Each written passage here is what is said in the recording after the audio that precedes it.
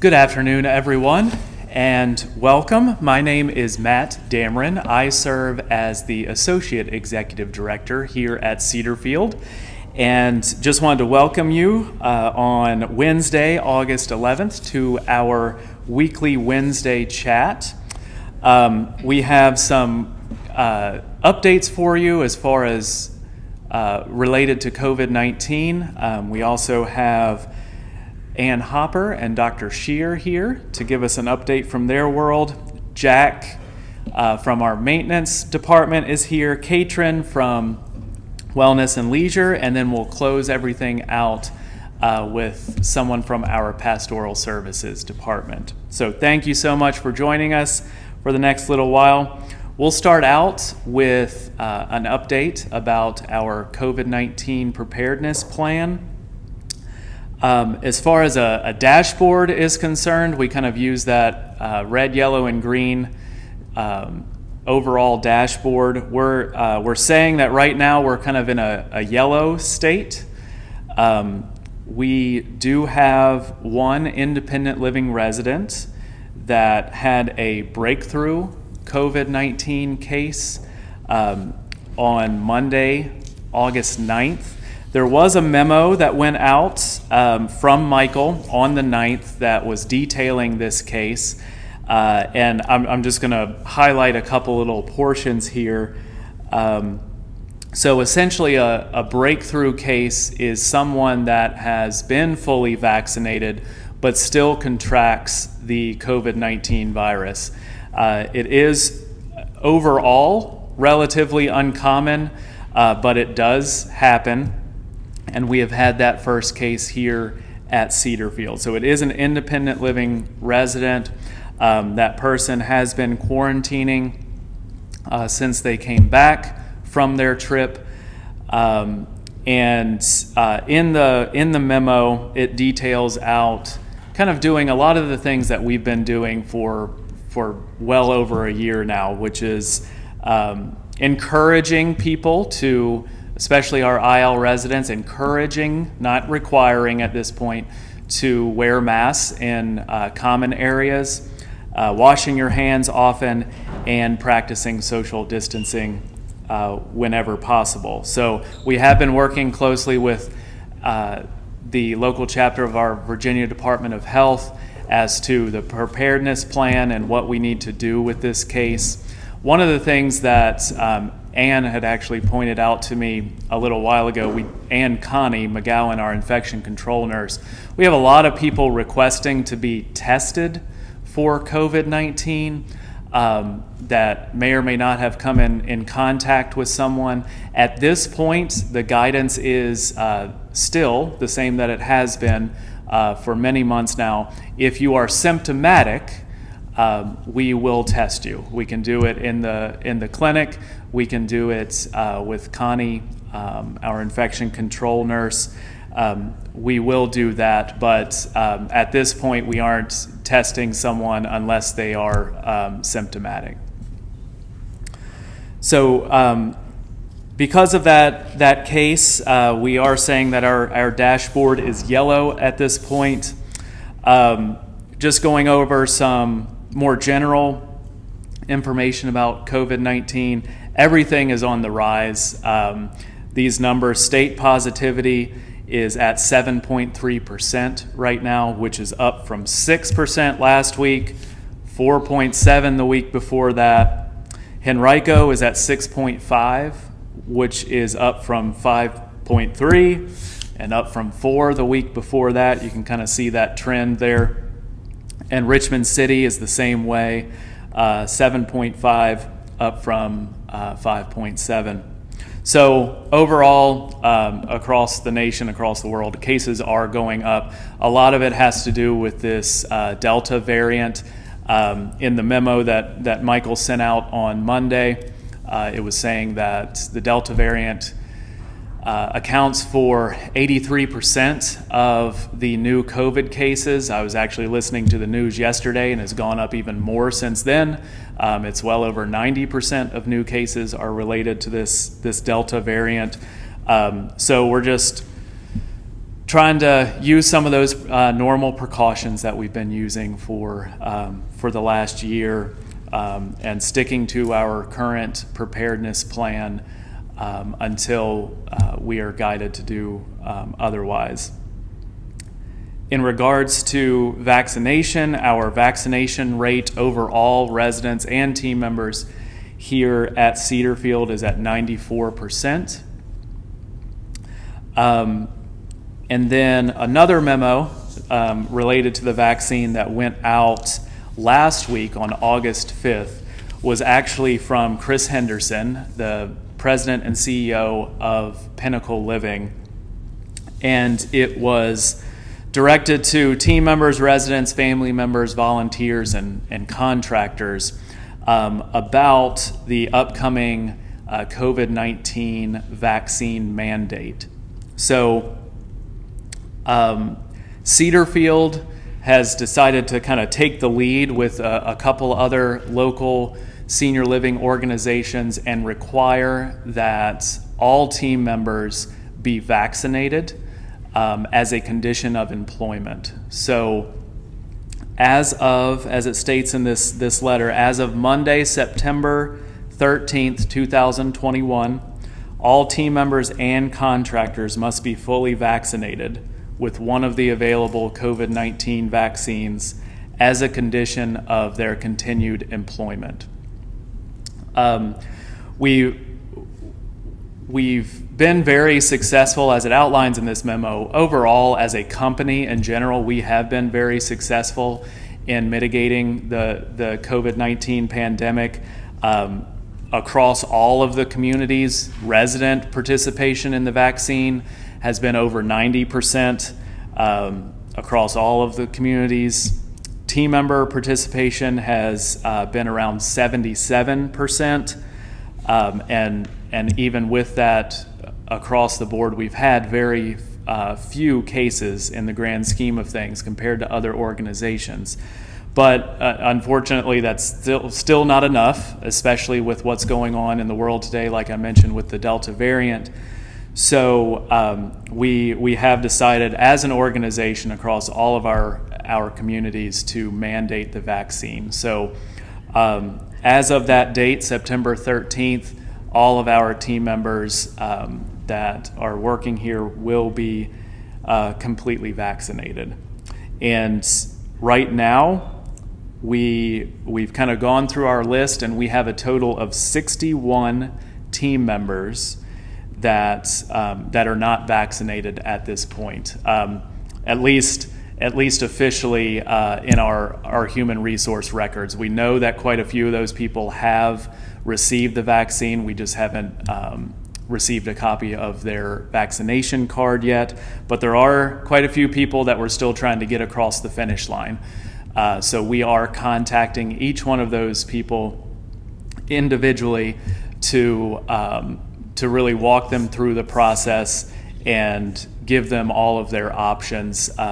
Michael, just today, we sent out a great frequently asked question, an FAQ sheet, to all of the team members, just giving some very basic information. I have it here with me, actually.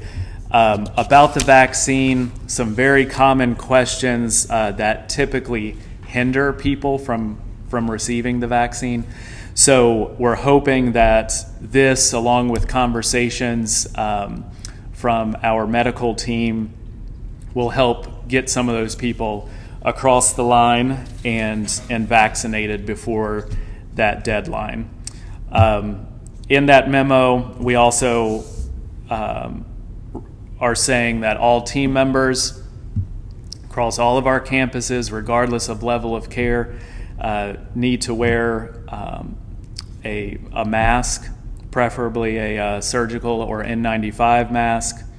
Like I said at the beginning, we are encouraging independent living residents to wear masks when they're out in common spaces, but it is not required at this point.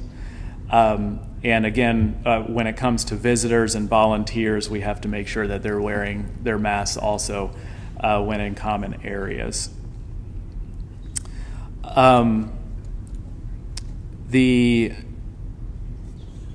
vaccine clinics that we have, we are doing the Moderna clinics here. We have that through our pharmacy remedy, and we did vaccinate a couple of residents and a few team members just a couple of weeks ago with their first dose. There is going to be another Moderna clinic on the 17th at 11 a.m. That Connie McGowan is going to be facilitating. So if you do need to receive the vaccine, if you're a resident, please contact Ann Hopper in the clinic. And if you're a team member, please contact Connie McGowan, and we can make sure that we get that for you. All right, that is my COVID-19 update. So next, we are going to have Dr. Scheer and Ann Hopper come and give us a little update.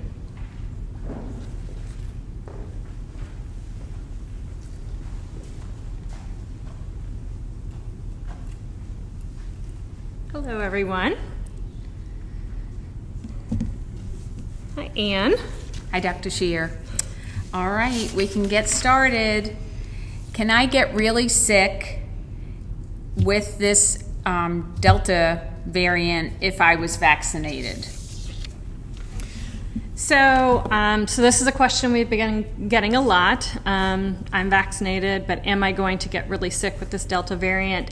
I will say, based off of studies that we've had, and again, what we do know about is from the Singapore study, which showed that of people vaccinated that got COVID versus those people non-vaccinated that got COVID, 90% of that vaccinated group did not have symptoms at all. So, however, that I also feel like this population, because we have all the risk factors are usually pretty evident, being age and comorbid conditions such as congestive heart failure and COPD, that does increase your risk of having complications from COVID-19. So the fact is that none of us have a crystal ball, but if you are vaccinated, you're much less likely to have severe symptoms. In fact, I think when I looked at the data from Henrico County, it was saying that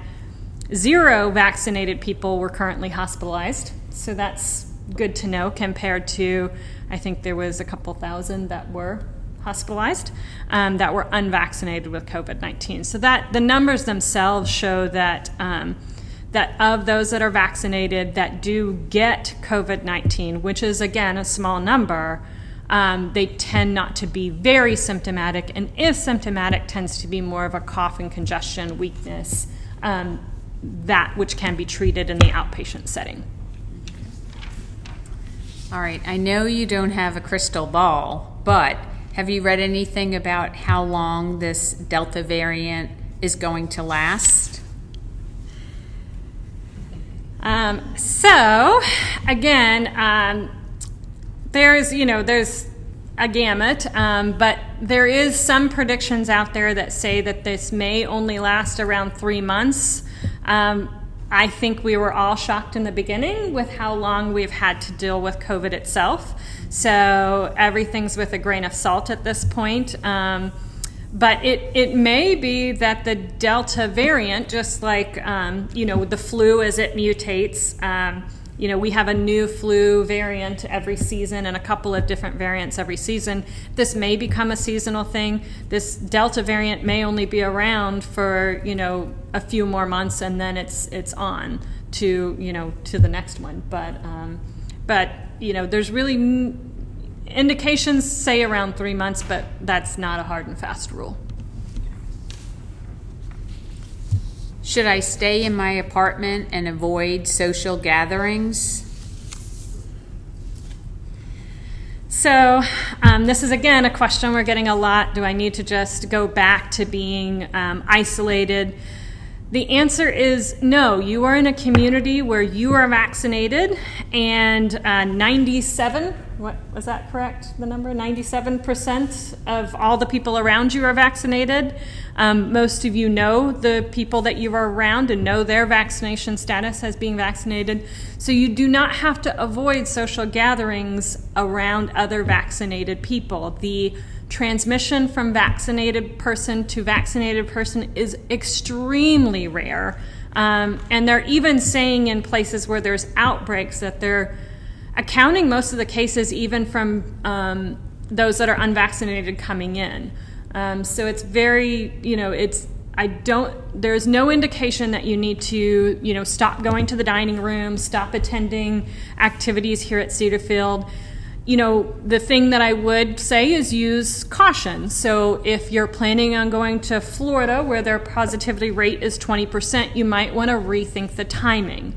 Getting on airplanes, wearing, more, masks out in public is necessary. But again, within this community, you're a lot safer here than you are in other places just based on the percentage of vaccination rate that we have here.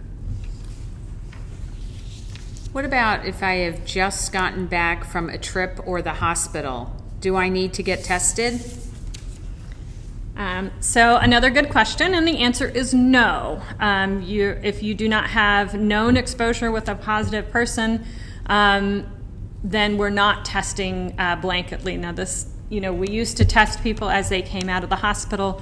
That's no longer recommended. And again, as a vaccinated person, you're less likely to get it. Now, if you start to have symptoms, yes, we're going to test you because you've now been in a higher risk area and you have symptoms. So if you're symptomatic, that changes. But if you're asymptomatic, even if you went on a trip, we're not necessarily testing you, and that would not be recommended. Can you go over what breakthrough means? So we're hearing a lot about breakthrough cases, and what does that mean? That means when somebody has a breakthrough case, so we talked about, again, these vaccines are 90% effective.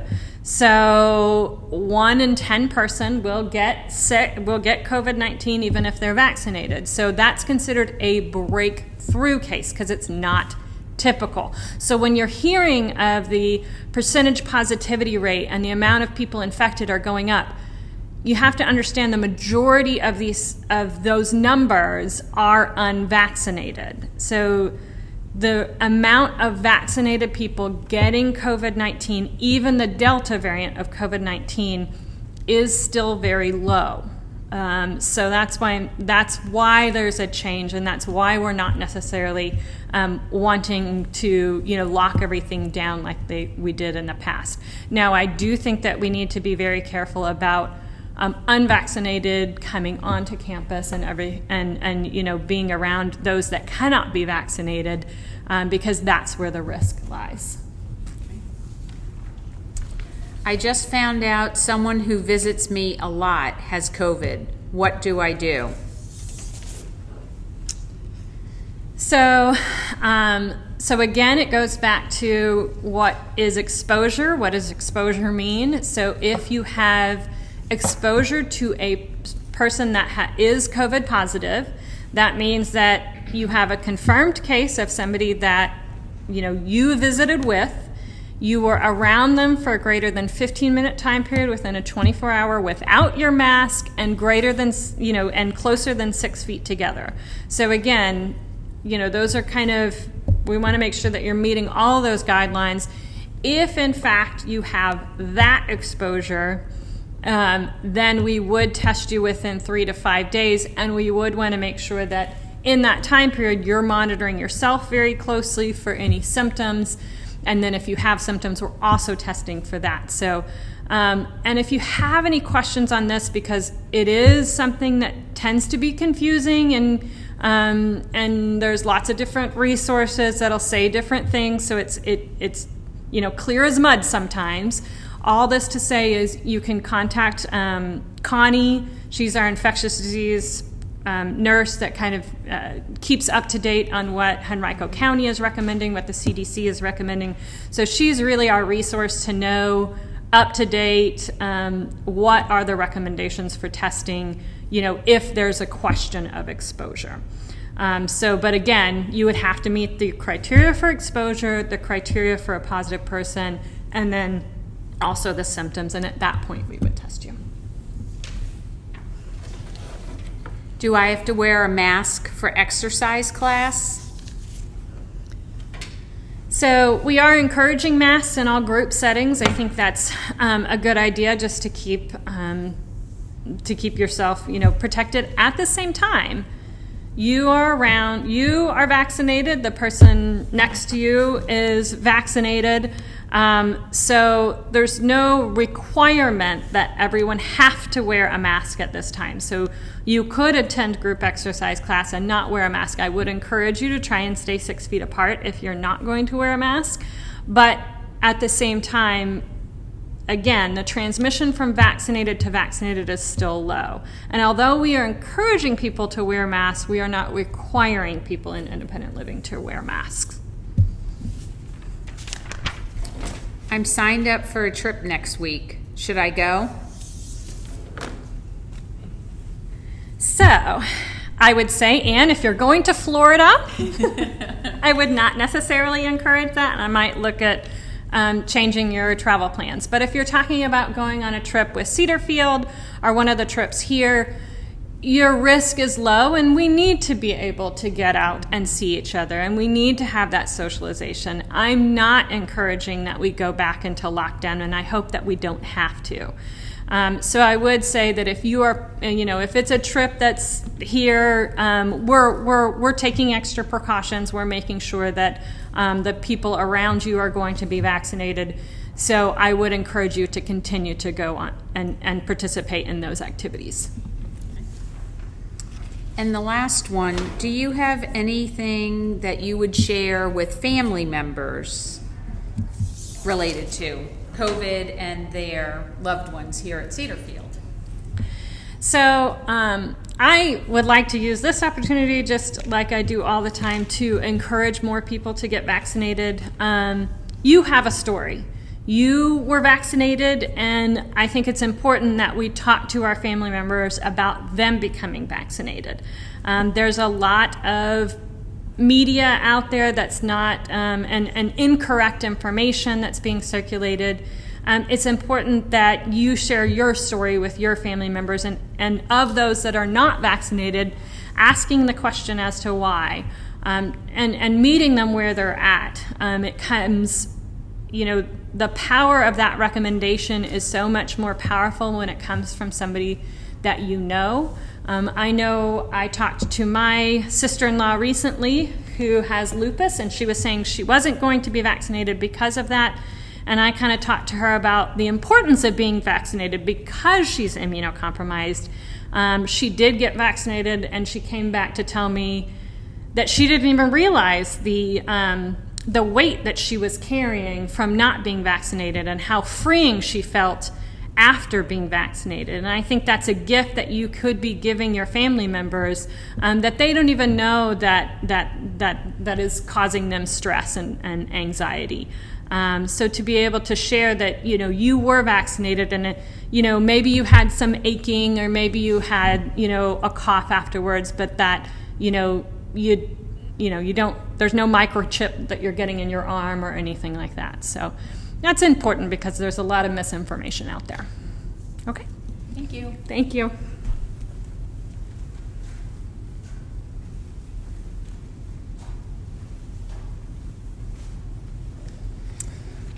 Thank you, Dr. Scheer and Anne. We appreciate it. So a few more updates from me before we invite Jack up here. Just kind of operations, concerning operations. To my left is Eleanor Moore. We wanted to, I'll scoot over so you can scoot a little closer. There we go. Eleanor Moore is the new executive assistant here at Cedarfield. She actually started here on Monday with us, went through general orientation today, and we'll do that again tomorrow. I know. A necessary evil. And she actually spent the day with, or the majority of the day, with Renee yesterday. And we'll do that again, what, Friday? Not until next week. Next week. So, just a little bit about Eleanor. Most recently, she served as the executive assistant at Habitat for Humanity of the Charlotte region, reporting to the CEO.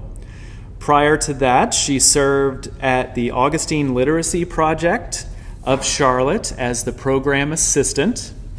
Eleanor owned her own business for 5 years, designing and developing websites for small businesses, and received her Bachelor of Art in Psychology from Mary Baldwin University, near my neck of the woods. Right. I'll just read what he put here. It'll embarrass you. It'll be fine. When you meet Eleanor, you will be drawn to her welcoming spirit, professionalism, and passion to serve people.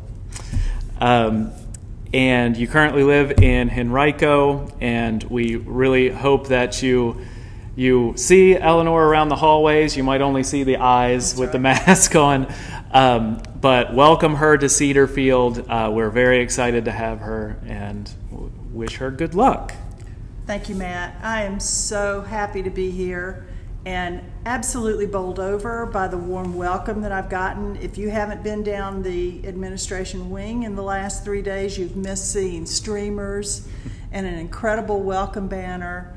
Inside the executive suite there are balloons all over and flowers, and it's just, I've never been welcomed that way anywhere before. I'm just gobsmacked. And I do look forward to meeting everyone. If I've met you, I don't remember your name, so do come back again when the dust has settled some. I look forward to seeing all of you. Thank you so much. Thanks, Eleanor. I told Eleanor there's only 500 residents and 300 team member names to remember. It shouldn't be that big of a deal. So we're giving her a quiz at the end of the first week. Thank you, Eleanor. We really appreciate it. A few more updates from us. Along with Eleanor going through orientation, we have Lauren Burnett, who is the new neighborhood leader in Morning Glory Avenue, our memory support neighborhood. She started today as well, again going through that same general orientation, and we have kind of a setup for her over the next week or so, and we'll begin reaching out to families and meeting residents so that we can give her kind of a safe landing and a warm welcome here at Cedarfield. Another update from Morning Glory actually is about our OMA program. So that's OMA, which stands for Opening Minds Through Art. It is a program out of Ohio University, which focuses on art developed specifically for the resident population with that has some form of dementia. It is a great program. We have spoken about it on these chats before.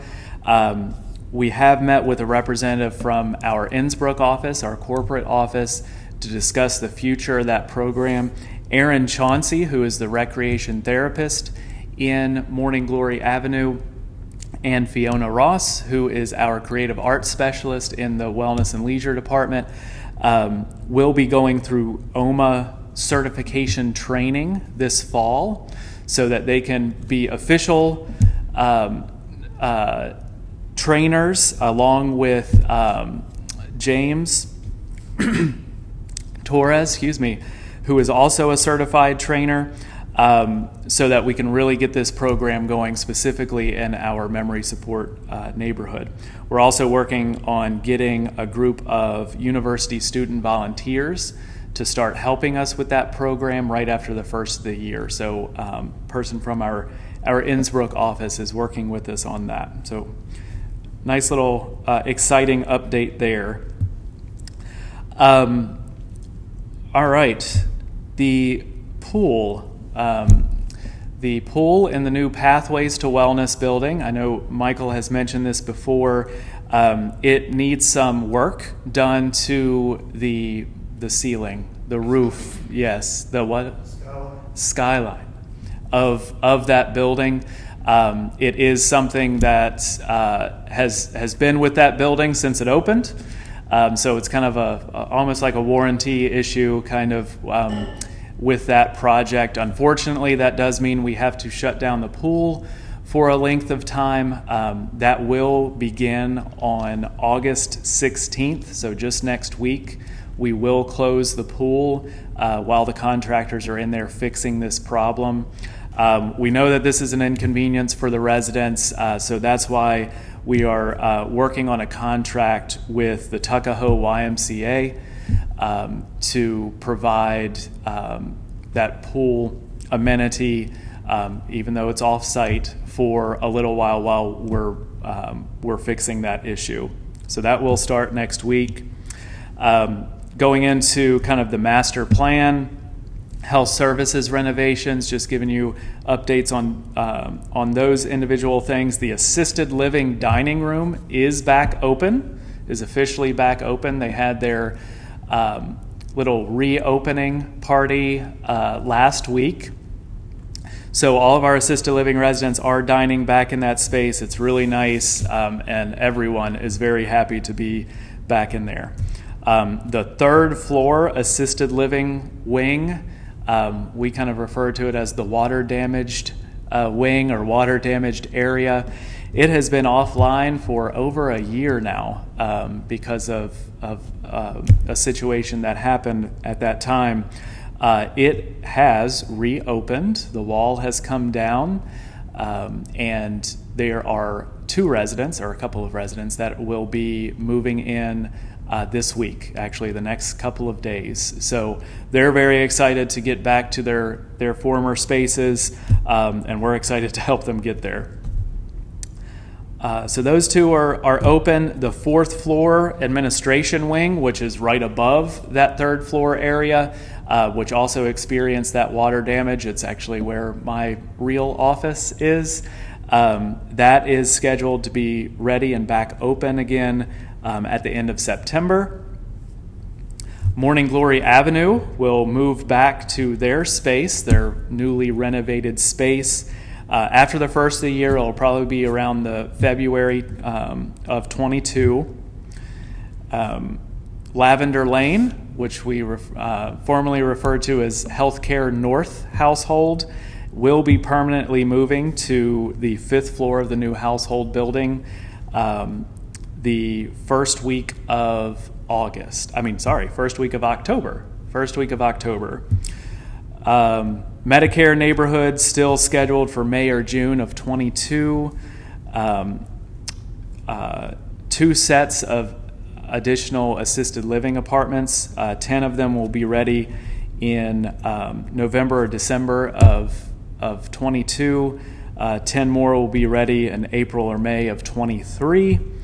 And we're underway to get our Medicare licensure. We've been working with consultants to get that going so that by the time that area opens up in May or June of next year, we are ready to go. All right, and one last thing, just to save the date, we have the big finale of our 25th anniversary, Cedar Field's 25th anniversary. The grand finale is September 24th, and we're essentially having a music festival here on campus. There's a lot of great music and food and events going on, so be on the lookout for that. It's going to be a great event to kind of close out that year of celebration. All right, Jack Johnson.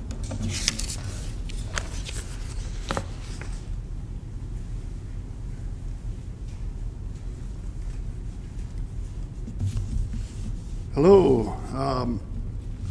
So for August, our safety topic is active shooter. An active shooter is someone actively engaged in or attempting to cause harm to people in a confined area.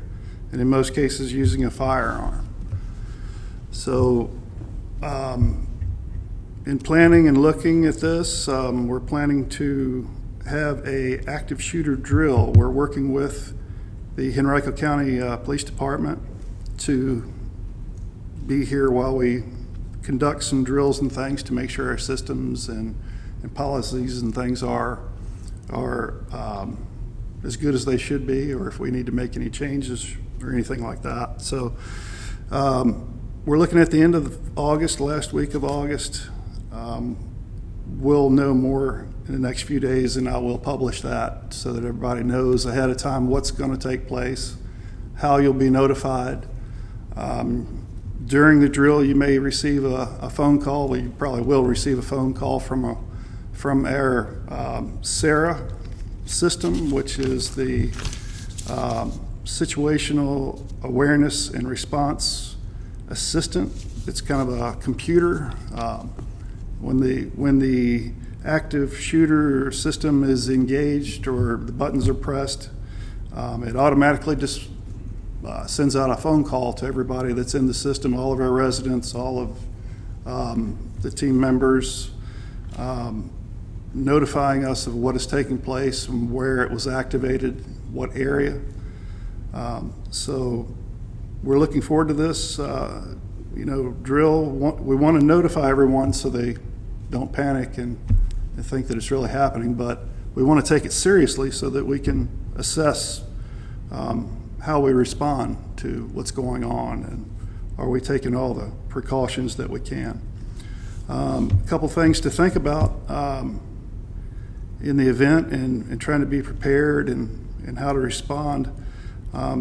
We use the 4 A's. The first A will be to accept what's happening in the event of an active shooter. Want to try to keep calm, but accept, okay, this is taking place, this is happening. Then move into the second A of assess. So you need to assess the situation of where you're at and what you can do. Do you have an escape route, or is there somewhere you can protect yourself? And then you need to act, either by running in a zigzag. You don't want to run a straight line, kind of zigzag around things. Barricade yourself in a room. If you do that, turn off the lights, try to mute your cell phones. Once you're out of harm's way and feel safe, go ahead and call 911 and report what's going on.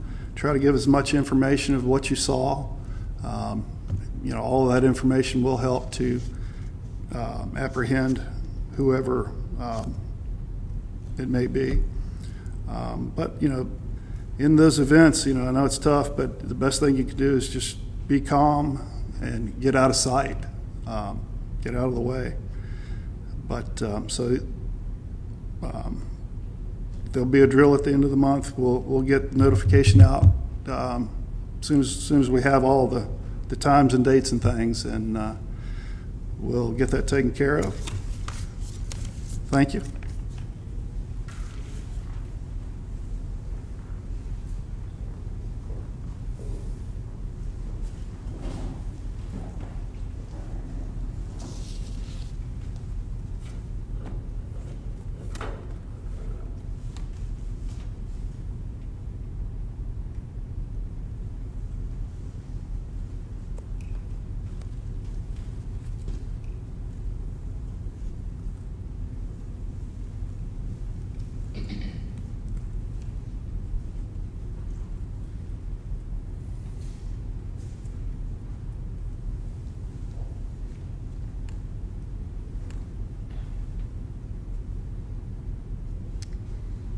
All right, good afternoon. I'm here to give the Lifestyles and Wellness update. I wanted to start off by saying thank you to everyone that attended the Watermelon Social on Monday night. It was great to see so many faces in the fellowship hall. We had almost 70 residents attend, and we hope you all enjoyed all of the watermelon themed treats and Caribbean music. We hope to have that group back soon. They were great. And we were planning on offering one big social like this a month. We have been very happy and encouraged by the amount of interest in trips over the past couple of months, and we're continuing to offer about 2 trips every week. Every month we are trying to have a variety in the trips that we're offering so that they encompass different dimensions. James, Georgia, Fiona, Carol, and I have been collaborating on some different trips and in-house programs that we can do together, and we're very excited for what's in store in the upcoming months. I did want to mention that every trip that has a very long wait list, we are going to be offering those again. So just because you don't get on it this month doesn't mean you're not going to get on it the next month. Specifically the Hollywood Cemetery bus tour that has a very long wait list, and we're just going to keep offering it every month or every other month until we everyone gets a chance to go on that trip. Just a reminder that James, Georgia, and I have moved into the Pathways to Wellness office across from the pool, or down from the pool. And one thing that has changed is that James and I used to share a phone, and now we have 2 different extensions. So my phone number is 474-8758, and James is 474-8802. So if you're trying to reach him, just call that number.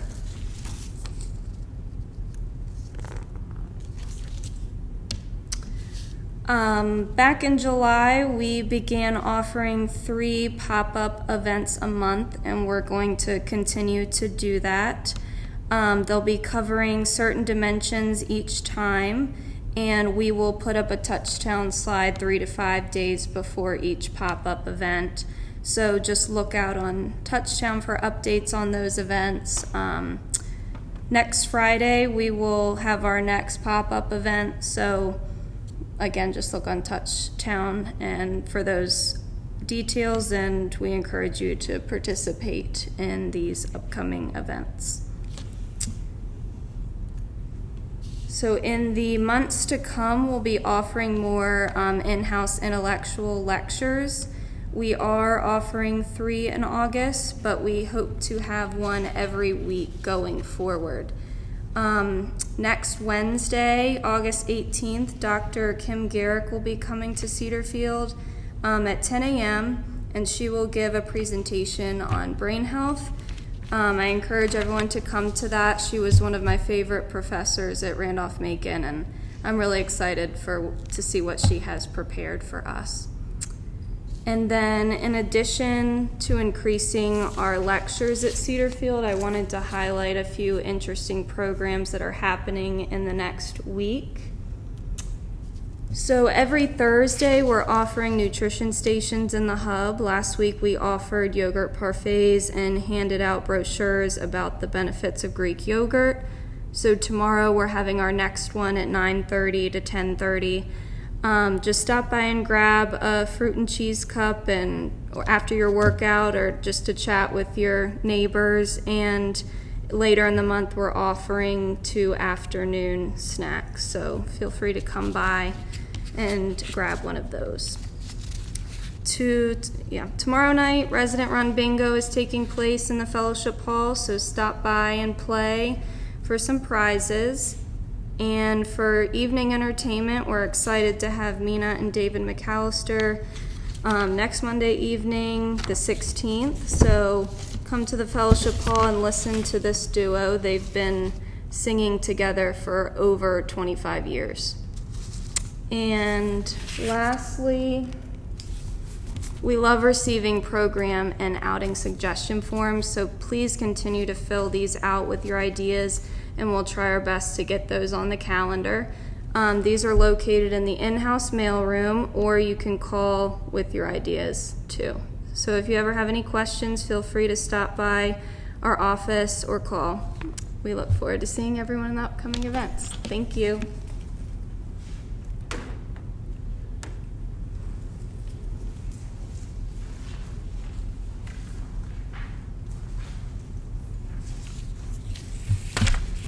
Good afternoon, everybody. I'm Trish Carter, the chaplain manager, and it's time for a spiritual focus.